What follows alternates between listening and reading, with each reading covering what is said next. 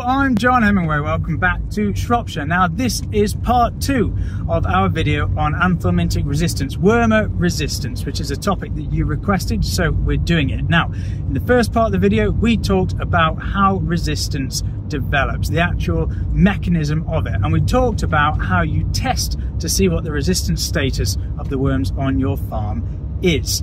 If you haven't watched that video, it might be worth going back and watching that first. This one will make more sense. But now we have established that the development of resistance is actually inevitable. In this video, we will talk about the practices that you can employ to slow down the development of that resistance and keep our anthelmintics effective on your farm for as long as possible. So without further ado, let's get straight into it.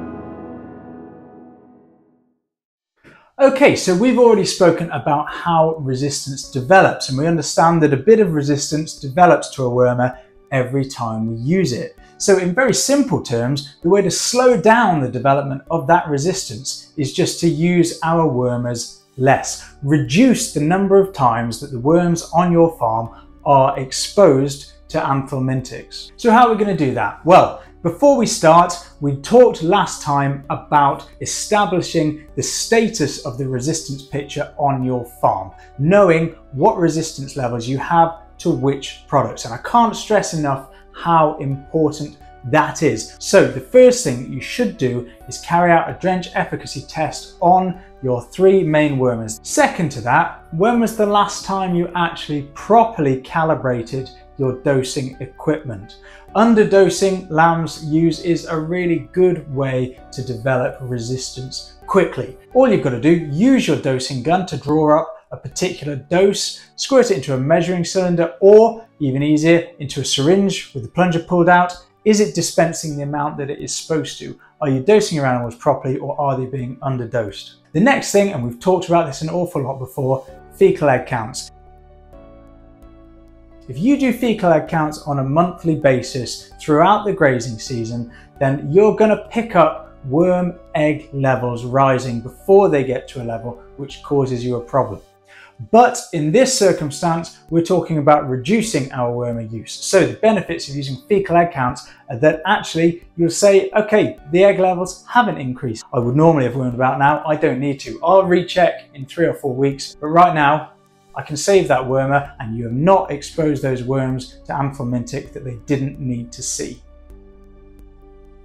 Alongside basing our worming decisions on fecal egg counts, we can base them on weight gain. So if you've got the capacity to weigh lambs as they come through a race and you've got a crush, perhaps it's an EID one that's going to throw up their weights as they come through, well yes, we can say, okay, this lamb is growing fine. It doesn't need worming. Certain animals, depending on their genetics, will sustain a good daily live weight gain even if they're carrying a moderately high worm burden. And those are animals that we don't need to treat. Again, there are worms in those animals that we can avoid exposing to the wormer because the animal doesn't need it. And this plays in to the Scott's principle of leaving a certain proportion, 5%, 10%, of your animals untreated. It means that you're not exposing as many of the worms on your farm to a wormer at any one time. Next, we're going to talk about which wormer we should use.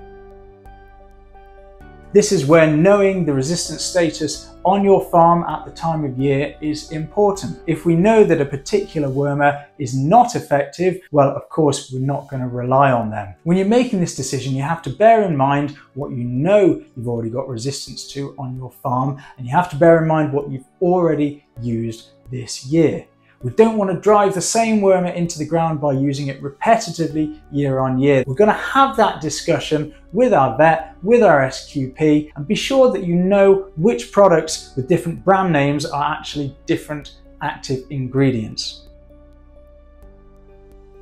So next, I've got to advocate the use of the group 4 and 5 wormers. These are the orange wormers and the purple wormers. These are the very highly efficacious wormers, and we can use these at the appropriate time to avoid the repeated use of one of the 3 traditional wormers. We know that it's going to work, it's going to clear those lambs out. The other time that we need to use those group 4 and 5 products is during quarantine. Now, the quickest way to get resistance on your farm is to buy it in. If you buy in animals carrying resistant worms, you're just going to bring those worms onto your farm and give yourself resistance very rapidly. So you have to be using one of these 2 products as part of your quarantine protocol alongside treatment for scab.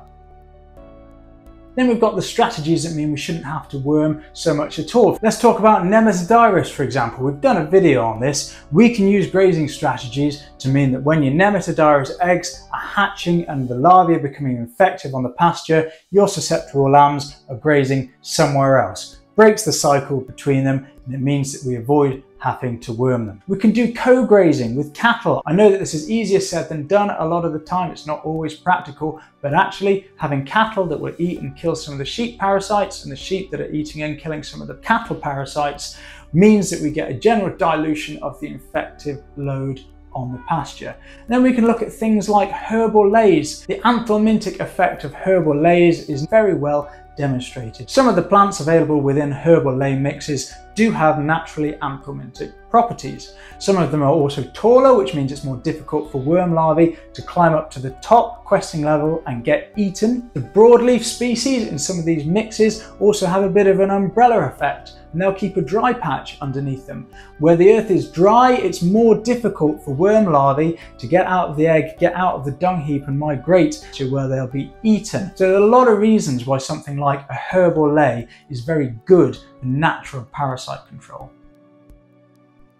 Now, lastly, I want to talk about breeding for the ability not to have to worm your lambs. Now, this ties in with what we said earlier about not worming lambs that have still got a good daily live weight gain, even though they're carrying a moderate worm burden. There are some lambs that will still grow despite having worms on board. So we can look for those lambs. We can think, are they ones that we actually want to keep as replacements? Now, we can go a step further than this and actually test your lambs, your potential replacement ewe lambs, to see whether they're likely to be naturally resilient to worms. And this is something that we can test for using saliva samples, or even better, blood samples, to show whether these lambs are likely to be able to hold that good daily live weight gain despite carrying worms. And that is a heritable trait. It's something that is desirable in a replacement animal. So there's a lot of information there, and I would urge you to go and have a look at the Scott's guidance on responsible use of wormers and responsible control of parasites. I will put a link to it in the description. There may be topics within that that you'd like to explore in more detail.